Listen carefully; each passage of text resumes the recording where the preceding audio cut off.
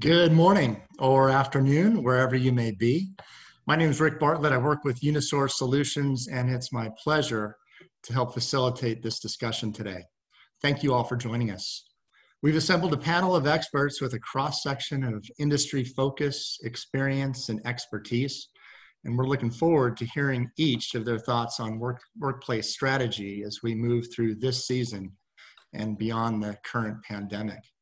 Now, to help us get started, I'd like to introduce our CEO, Jim Kastner. Thank you very much, Rick, and good morning, everybody. I am very grateful for everybody taking the time to participate, really kind of as we continue to move through some really uncharted territories, and business leaders are really trying to navigate their response to this crisis that I'm sure will affect how we work and collaborate and socialize for a long time to come. And to that extent, Unisource Solutions, I want to let everyone know, is absolutely committed to connect with the market and share relevant and impact information as it relates to workplace knowledge. Today, this seasoned team of professionals that we're bringing together has the knowledge, the strategic vision, and really the tactical skill sets required to help navigate the roadmap back to the office, and more importantly, develop, I think, the foundation for a long-term strategy, workplace strategy. I firmly believe that collaboration with the right partners is key to navigating a successful return to what everybody is calling the new normal. We have a very successful history working with this team before you today. It's said that necessity is the mother of invention. And that is becoming very evident by some of the questions that our customers are asking us today about, how they align their workplace strategy with employee safety, unknown occupancy levels, evolving employee activities, workplace service delivery models, and performance management. So I guess my promise to everybody today is that, between Rick and our panel, we are going to bring to you and deliver to you some real good take-home value. For those of you that don't know us, a little bit of background on us. Unisource Solutions has been providing workplace products and services since 1987. We're passionate about creating, outfitting, managing, and measuring workplaces that really engage and inspire the people that occupy them. We have a unique perspective with our combination of design products and service solutions. It really give us an intimate understanding of the connection between developing solid workplace strategy and the tactical implementation. We believe in helping our customers do great things, and our customer relationships are typically very long and consultative. And we're managing and helping some of the largest corporations throughout the country today. We believe in challenging the status quo. We believe in being a resource for knowledge like we're doing today. We truly believe that workplace analytics is a strategic tool to positively impact agility, activity-based design, health and wellness, and cost management.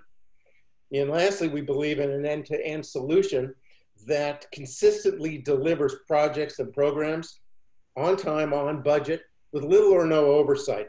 Building with this team, really building confidence.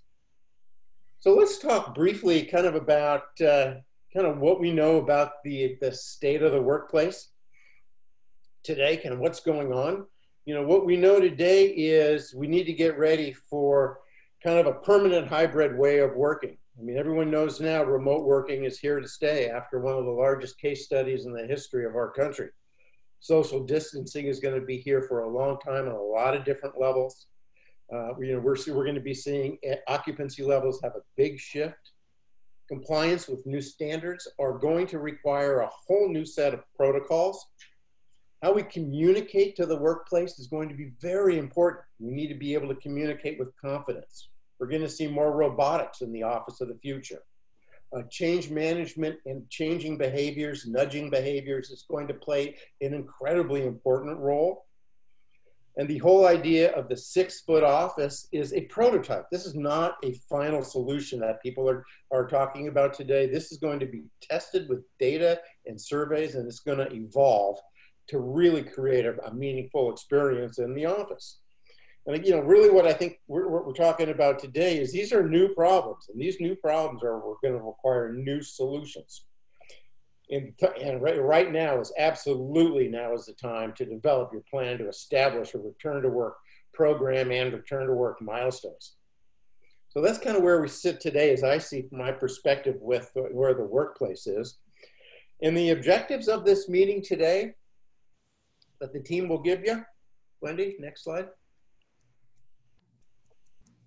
is really help you to prepare for the workplace, prepare the workplace, prepare the workforce, how you're going to return, how you're going to deal with the anxiety coming back to the office, and really lay the framework for developing a long-term workplace strategy that includes every single aspect of the workplace. So with that, Rick, I'd like to turn it back to you. Great. Thank you, Jim. So our discussion today will be broken into 2 parts, with our panelists first sharing their perspectives individually. And then in the second part, they'll answer questions directly from the audience. So please feel free to use the chat function to ask a question, and we'll get to as many of them as we possibly can. And before we get started, I'd just like to take a couple minutes to introduce each of our guests. Tammy Kosloff is the Design and Innovation Lead at Huddle HQ.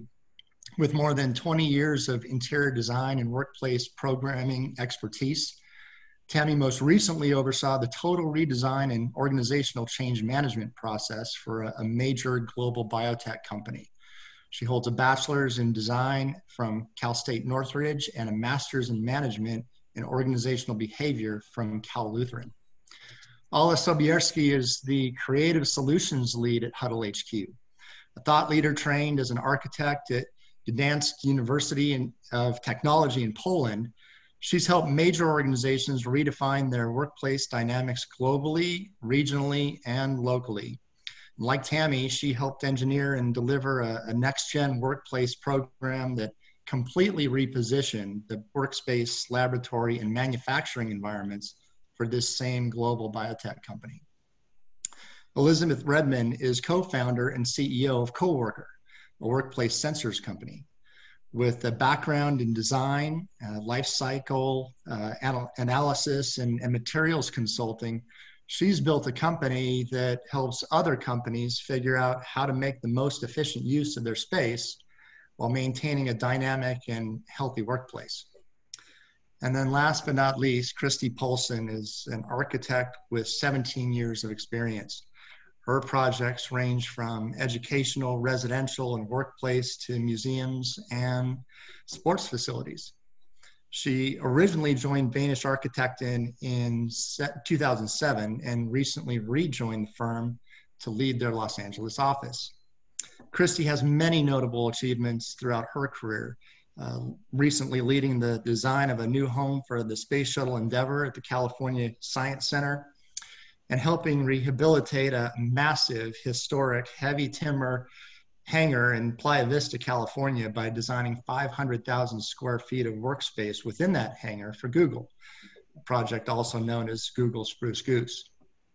Christy earned her bachelor's degree from University of Washington and her master's in architecture from the University of British Columbia. She's lectured internationally and has served as an architecture critic for UCLA, USC, and UC Berkeley. So with that, we've got a lot of ground to cover. And as I mentioned, each of the panelists are going to share their perspectives. And we'd just like to start off with a question for Tammy and Alla.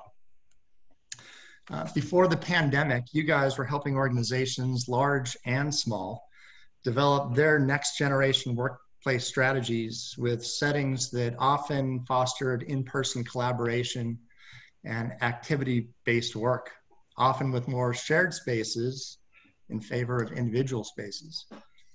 How have these space optimization strategies been affected by the crisis already, guys? And how do you see them moving forward in the near term and the longer term?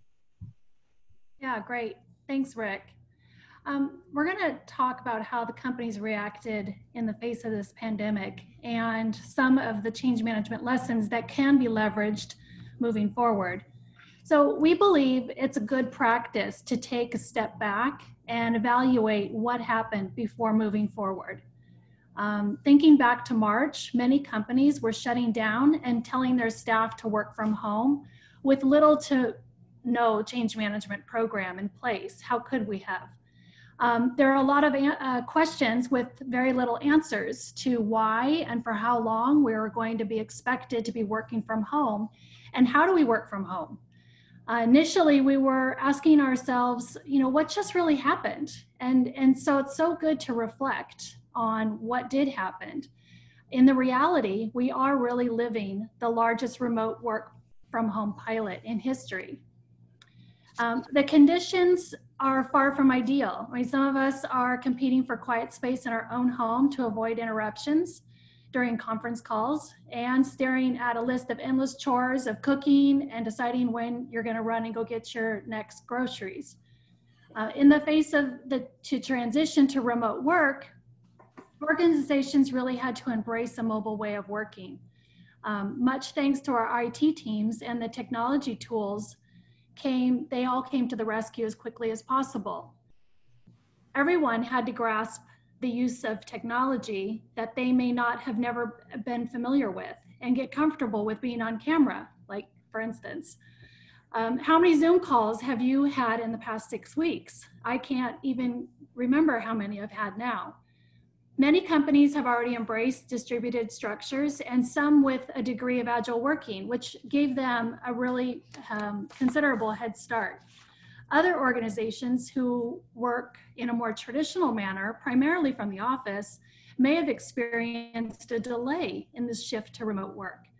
So regardless, this is the time to really start documenting these efforts. As we move back, we want to document the struggles and the successes and turn them into change management practices for the future.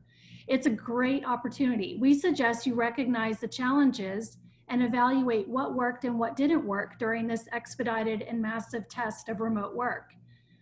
We highly recommend that you take time to revisit or put in place organizational change management processes to evolve your workplace programs. Listen to your staff. They are your best resource, and document the key points that they've experienced. Ask them how they adapted. Talk to them about their newfound expectations and identify the new norms worthy of building on for the future. We believe that by developing the best practices for the future, companies will be better prepared to leverage opportunities for enhancing their workplace strategies and realizing real estate benefits. So on the next point, we'd like to talk about returning to the office and how do employers and staff move back into the new post-COVID-19 paradigm. There's some solutions, some short-term and some long-term. We have to ease into this as a transition. While moving from shock to realization to now a response, many organizations are trying to assess who needs to be brought back to work initially.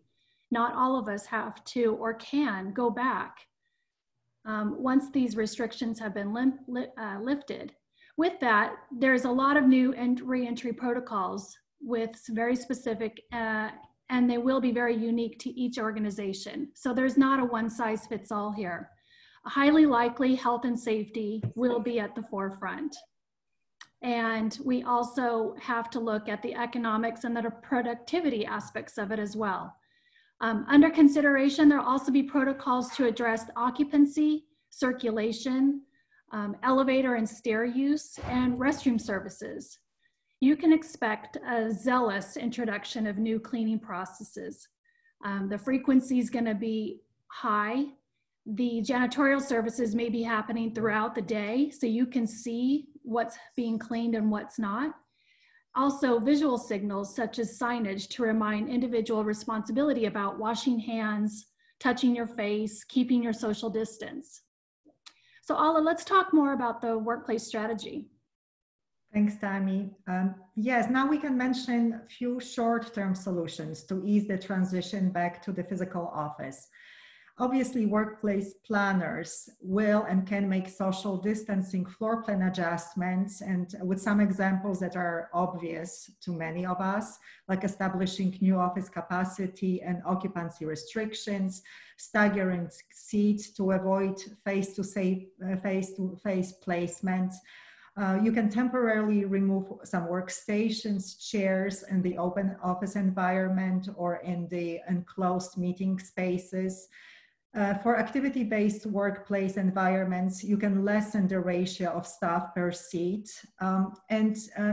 Also thinking about some not traditional sort of points of view, such as considering clean desk policy for all, not just the activity-based workplace, but all, to better address clutter and allow for more effective cleaning practices. We also think about a potential of introduction of broader spectrum of amenities. So in addition to obvious difficulties for food services, operations of which will initially be quite limited and will require a long-term approach similar to restaurants industry, most likely pantries, break rooms, coffee areas, the most social areas of our office will have adjusted offerings as well. But it's also an opportunity to create some space to accommodate respite, to support all of us that now are stressed, and that stress and vulnerability of us humans is not going away anytime soon. That creates opportunity that is new to many organizations, to create wellness rooms, to recharge, quiet rooms for prayer practice or meditation, more of the individual phone booths and isolation spaces, and investment into outdoor areas with abundance of fresh air there that we can escape and sort of recharge. In summary, organizations can start more holistic approach towards better, more productive workday. And we should all look forward to that, to learn, hopefully from this terrible experiment that we are all part of, that the outcomes are going to be quite positive. We can transition now to the next slide and start thinking about corporate real estate impacts that are more long-term. For most of companies, as we know, most expensive costs are people, followed by the cost of the real estate. And now, daunting point, if we all have just proven to be able to work from home, it raises a valid question about the expensive workplaces, which now stand locked and silent. Why not take this opportunity to evaluate what actions to take with your space that was already underutilized to begin with? We know about 40% of less utilization on average. This would mean seriously looking at the workplace analytics technology to get facts on how space is being used. And it is really, we see it as a positive side of diving deeper into understanding of our space use. It's an opportunity for organizations and workplace strategists to think forward to some transformational prospects, to reimagine workplace, to create a workplace that is agile, adaptable, flexible, distributed, always on, resilient, all those attributes that are testing well, today and in those passing months. You can test new work practice and tools and allow potentially for some unorthodox solutions that just fit your teams better. You can reassess investment in your teams and talent. So you can, and we all can, arise from this deep crisis with both healthier employees and better performing organizations.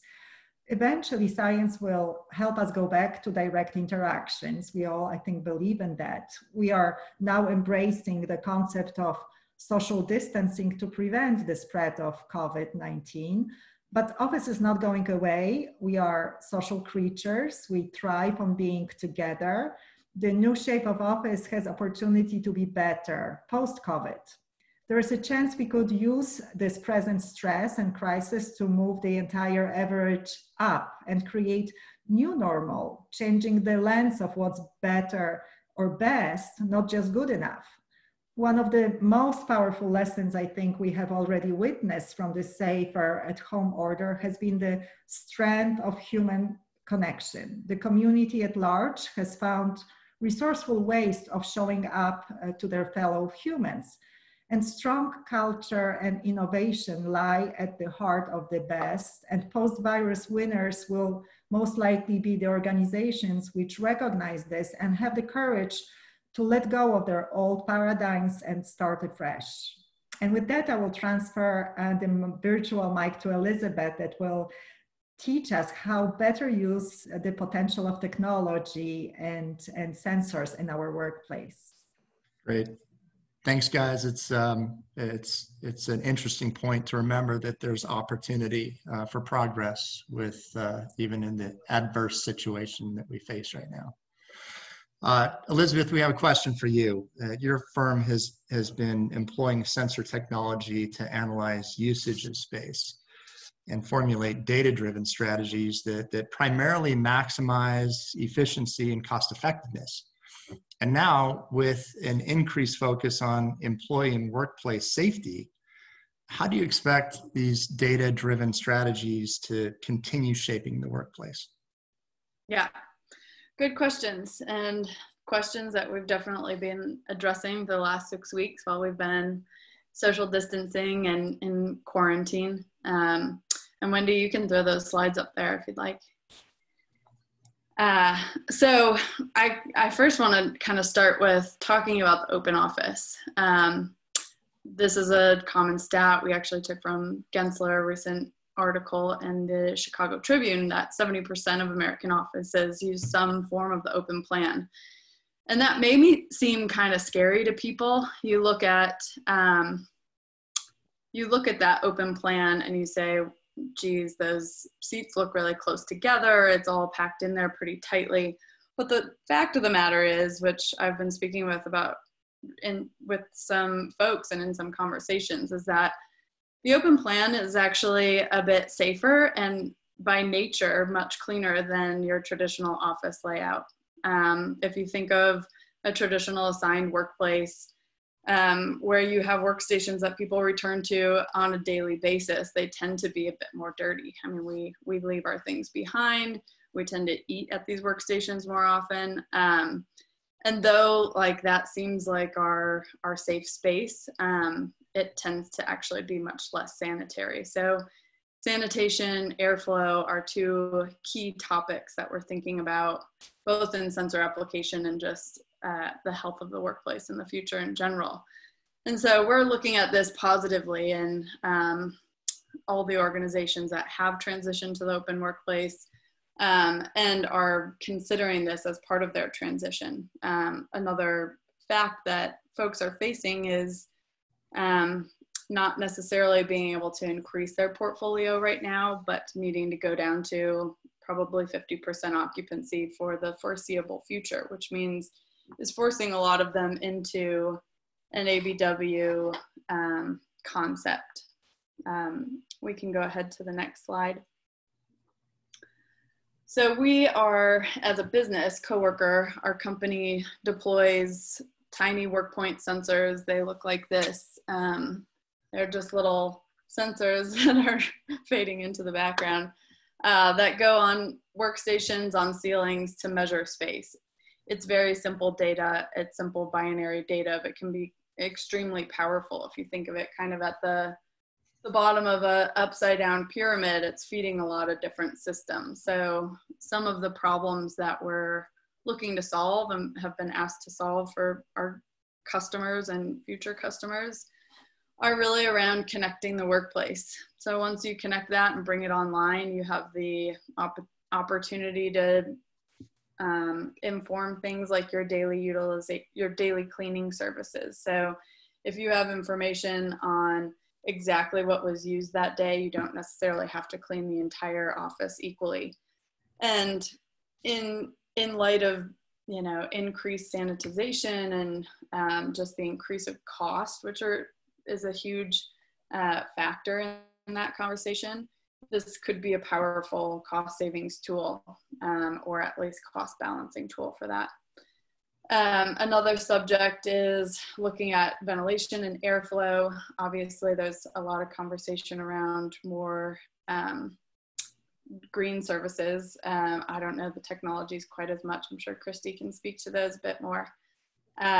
But controlling ventilation, energy on those floors based on demand. So where are there people who can increase ventilation, or just turning down the power to current floors that are not in use.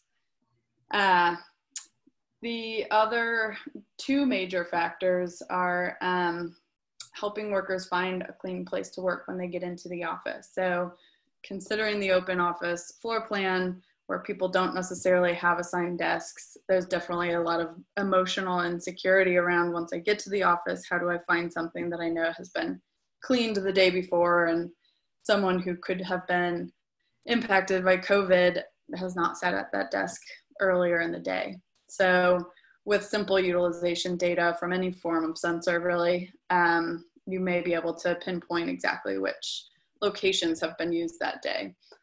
And our particular technology, we're focused down to the seat level, but you can apply that up to a room level. So you're just simply monitoring conference rooms and seeing if those rooms have been used.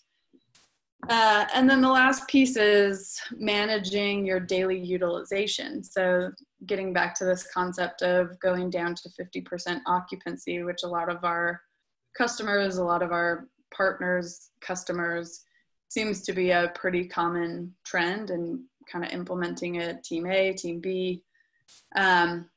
There's, very easy way to see how many people are showing up to the office every day when you have those sensors in place.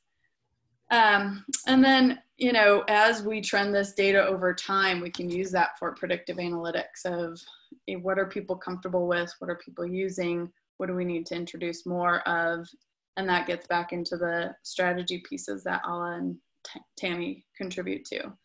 And using the existing data to predict what that workplace is going to need in the future, and really future-proof your spaces in a data-driven approach that's not, hearsay and shooting blinds. If you want to go into the next slide, I can talk about some of the features of what this would look like. So some of the ways you can visualize this data is essentially looking at it on your floor plan view. So something that could be passed off to a janitorial service of what exactly has been used and not been used.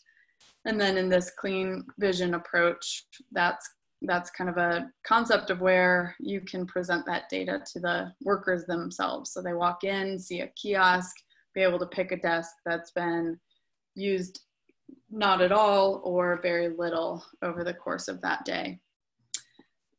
I think there are definitely some interesting conversations around how the strategy is changing of using this typical utilization data that's been a part of our strategies and processes for the last few years, and maybe decades for some organizations.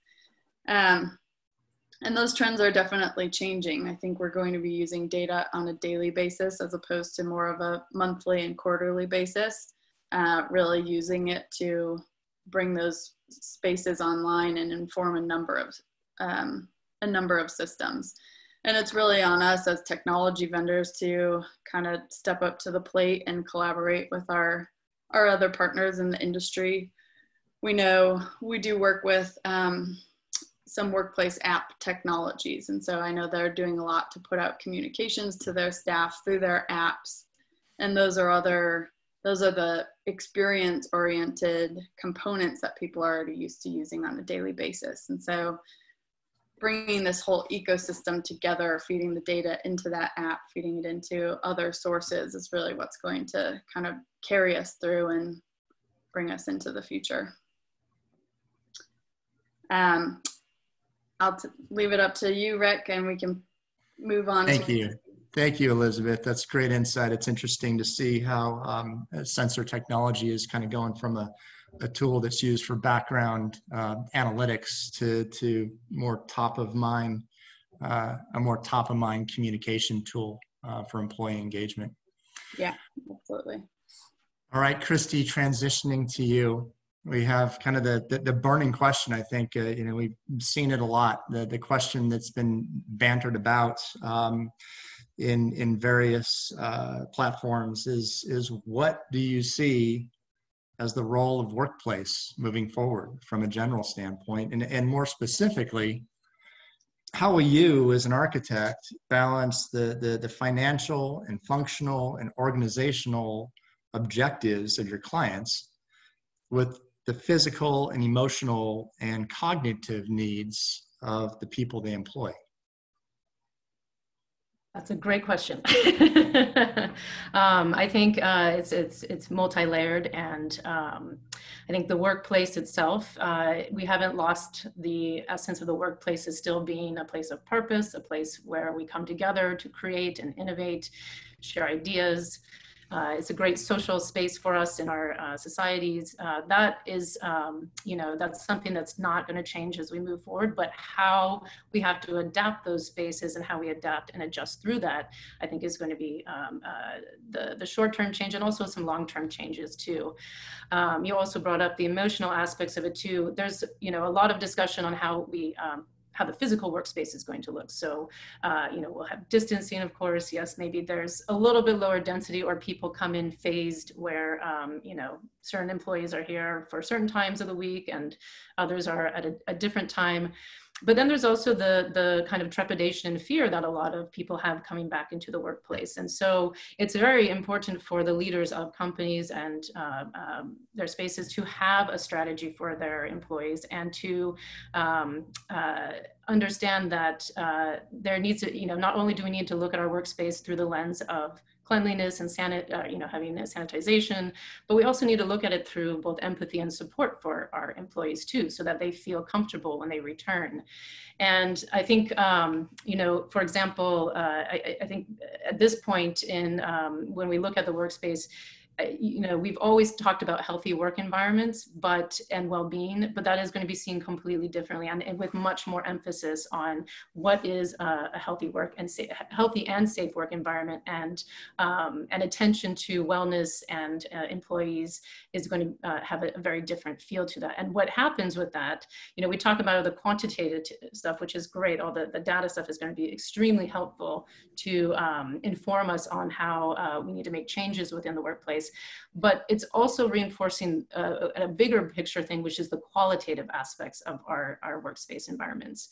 So, and what I mean by that is, you know, as architects, certainly with our office, we're always paying a great level of attention to the qualitative aspects of architecture, meaning bringing fresh air into the building, natural ventilation, access to outdoor spaces.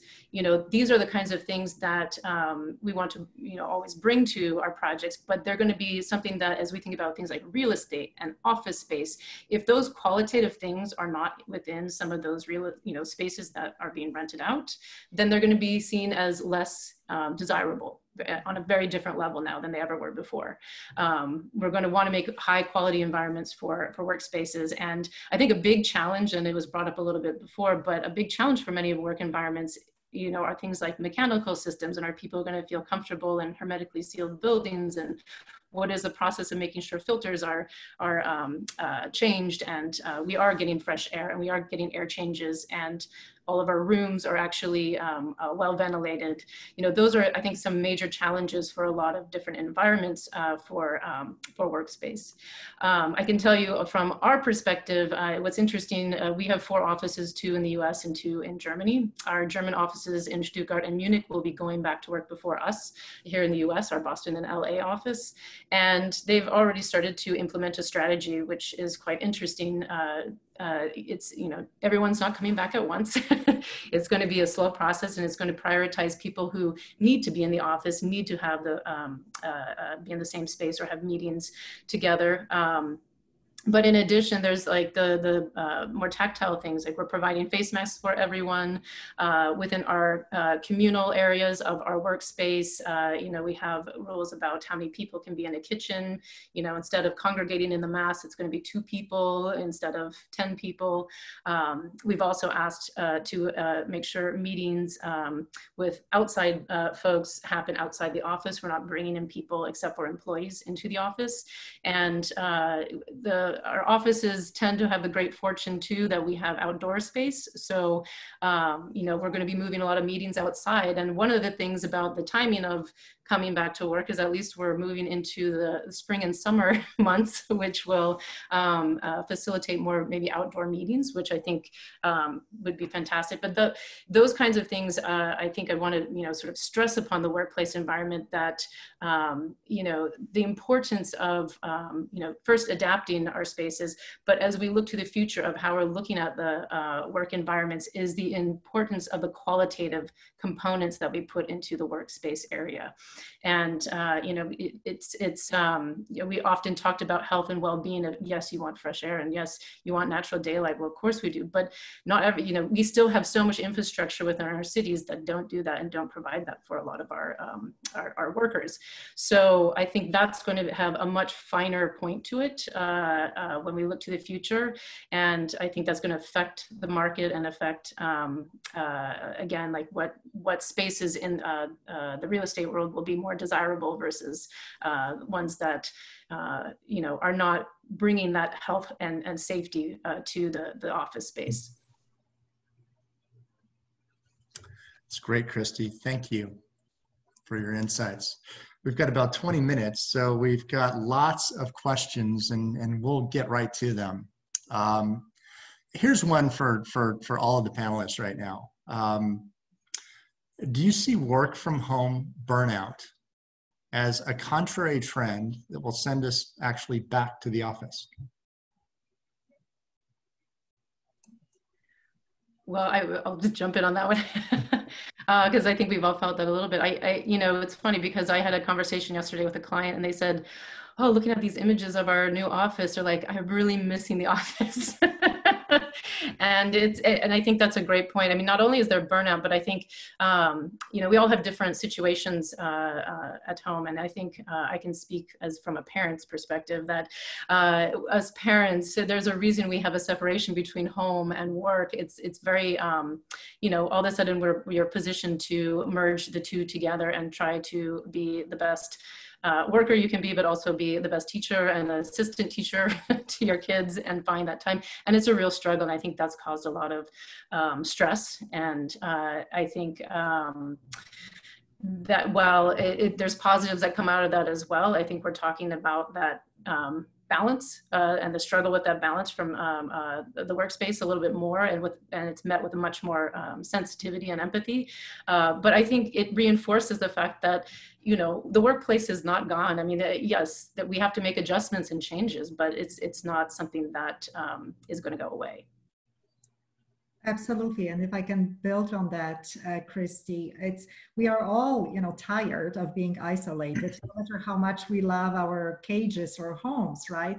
But at the same time, we also have built new routines, and we might have new expectations of the workplace. So, just like we have learned to balance the daily, you know, life and competing priorities throughout the day, we also realized and have learned so much about how we are most effective and what helps us to be most productive and kind of, you know, with the best of the outcomes to our work. So it's again, yes, the burnout is here, but we also built new set of skills in a way that will help us to be better, I think, on the long run. Yeah, and I think we have a big opportunity to kind of take a look at productivity as a larger subject in light of what we're currently experiencing. And, you know, I hear from a lot of people who are enjoying working from home and realizing how burnout they actually were previously. Mm-hmm. And so, you know, I think it's a big opportunity to reconsider where we can most effectively do the task at hand today. And maybe that's from home, maybe that's in the office. Our time in the office may be more intentional in the future.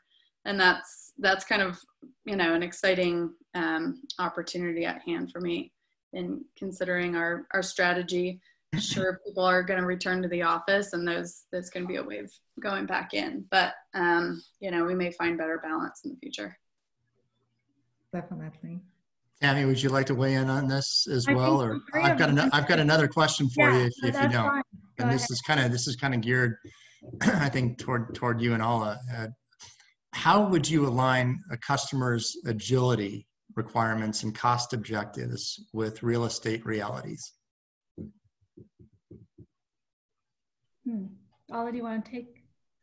Well, sure. You know, again, this is opportunity to rethink your investment in the real estate and perhaps be a bit of wiser. More is not always better. You know, our human direct interactions, even though we love them, are becoming a bit of the luxury today. And maybe this trend might stick because we have proven to be effective with the remote work style. So this is absolutely an opportunity from the real estate perspective to adjust, to be more on the point of what is needed, who really needs to be in the office. And that will be the question, you know, daunting question immediately for the executives of many companies: who is essential in person, who can be a great contributor via long distance connection to their teams.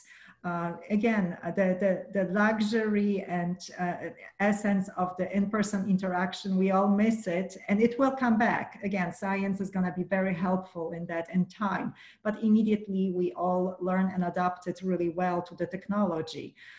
From the perspective of the investment in the real estate, just rethink what works well. Just like Tammy mentioned earlier in our conversation, learn from it. It would be a shame if that big experiment will go to waste without any follow-throughs and lessons learned. This is a true opportunity to establish new bases for many organizations when it comes to the needs of the physical footprint. There's kind of a follow-up to that is what are your primary change management objectives? Well, I think all companies, there's no absolutes, right? We all have very unique cultures, and the way we practiced work before versus how we might practice work moving forward. There's opportunity for change and adaptation.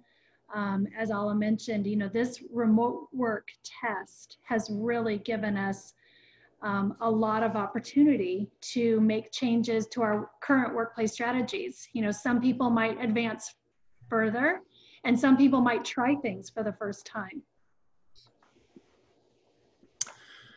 A question for all you guys, and maybe this is more geared toward Christy, at least for starters. Are large companies with open floor plans all following a standard guideline for work after COVID? A standard one, I don't think so, but you know, I have, well, especially with our German offices, the government has actually put out standards, and I think we can expect that too here in the US, and probably from our mayor and from our governor. So there may be some rules to follow from, you know, there will probably be an unrolling of some sort of standard that will come out before we all go, you know, back into the workspace or move through that. But again, I think, you know, to Tammy's point, our cultures are different beyond that kind of underlying standard. Every office community is going to have to assess that for themselves because our work environments are very different. Some of them are office, you know, here in LA, some people's work environments are going back to the movie set, or some people are going, you know, to a factory. You know, it's a very different environment for a lot of people. And so that's going to have to be tailored based on those environments. And I think, you know, this, again, this idea of health and well-being and safety. I mean, the leaders of these companies have to really stress, you know, having a plan of some sort, not just doing an underlying standard, but really customizing it to their environment, their culture, and their people. Here's another question for all of you. And Elizabeth, this is obviously in your wheelhouse, but you guys all work with data to design. How is data used to design workplaces to meet evolving employee requirements and fluid occupancy levels as we move forward? Yeah, I think just from the data perspective, as being an aggregator and someone who looks at our data on a daily basis, I think the benefit of having utilization data is that it is extremely dynamic. It's changing every day. It's something that you can look at on an hourly basis down to a per minute basis. And so as things are changing, it's important to be really familiar with that data set so that you can use it to, make informed decisions when those decisions come across your desk. Work from home desk. Yeah. How about you, Ella? Yeah, anybody else can weigh in on data-driven design? I think now more than ever, the data is going to be so important. And we tried to stress upon our clients that it was important before, just so they could see the benefit of their real estate and how it was being used and all the space types and how it's feeding back into the clients or to the staff. But I think Elizabeth's program has so much more potential now, to show how even different things like this cleaning level application. I mean, there's just so much more that can be looked into to help companies really understand what's happening, because it's impossible to see it by yourselves on a daily basis. You need those sensors everywhere to see what's happening at all times. And it will help with the perception and of the users and the feelings of discomfort, fear, all of that. It's going to be present for quite some time. So the sensor technology can absolutely help to address it. Yeah, another comment. I was on a panel with someone yesterday who's one of the founders of Navigator CRE. And so this is like thinking of real estate as a macro level, and it's fascinating what they're pulling together right now. And so they're pulling all of the COVID cases in LA, for example, and where, if you have a global portfolio, which spaces could you open sooner than others based on the geography, the demographics, the demographics of the folks who work in that property and so forth. So pulling all of those components together is so important to, really inform decision making. Mm-hmm. Somebody wants to know if we've seen any feedback on privacy with sensor technology and privacy, especially in Europe. Yeah, I can definitely address that. There are a number of different sensor types. You have camera sensors out there that are using vision-based technology. What we use, for example, is all anonymous sensing. So whether you do tie that back to the workstation level, all of the sensor data is completely anonymous. And I know for most of us vendors, we've gone through all of the checks to make sure that we are GDPR compliant. Coworker, for example, is. We have hosted private instances in Europe so that we can safely and securely be GDPR compliant. So that's kind of the biggest overarching body that governs our safety and security and compliance in collecting data in Europe. But happy to address more of that in detail if someone would like to reach out. Here's another interesting question regarding airflow concerns. It was stated that open space is more desirable at this time, but there's a report apparently out of China stating that a restaurant was found to have spread the virus via the AC circulation. So how do we address airflow concerns moving forward? Yeah, I was wondering if Christy might have a... I think that's kind of directed a challenge. I think that's probably the one that we can talk about moving people 6 feet apart and taking chairs away, but the airflow systems are really important, and how to address those in the existing infrastructure of our buildings and cities is going to be of utmost importance. And I see a major focus on that happening as work starts to, or at least as people start populating back into their workplace environments. I think there has to be, I don't know the solution yet, I'm sure, but I know that needs to be taken very seriously. Yes, we have been living it for years with the recirculating air, right, system. So there's absolutely opportunity to open up into modern solutions that exist, right? Yeah, I think interestingly, there's a lot of discussion around contact tracing and how we can use existing technology like the workplace experience apps to track where people have been in the office that day, so that if we do determine that someone is exposed, we can do that contact tracing. Obviously, that doesn't solve the ventilation issue, but it does solve, where exposed people have been. And I appreciate the dialogue that's out there right now of putting that, kind of leaning on the technology vendors to help.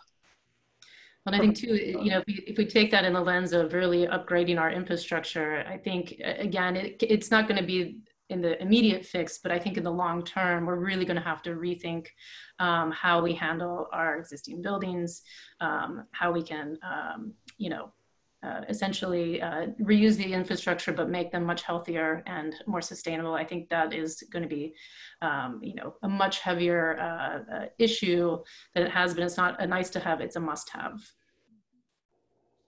How about using UV lighting? Do you see buildings being outfitted with UV fixtures that are activated perhaps overnight when the space is unoccupied to help sanitize the space? Apparently that's also used in clean rooms. Can that be used for the office?